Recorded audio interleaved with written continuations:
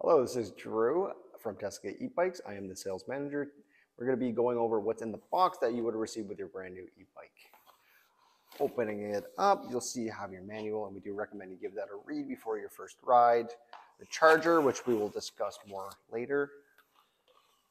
A multi-tool, which some riders will carry with them for on-the-spot repairs and also can be used to assemble the bike. Pedal wrench with some sockets as well. 15mm wrench to remove the front wheel, and if you do end up removing any wheel, you should put this into the brake caliper if there are hydraulic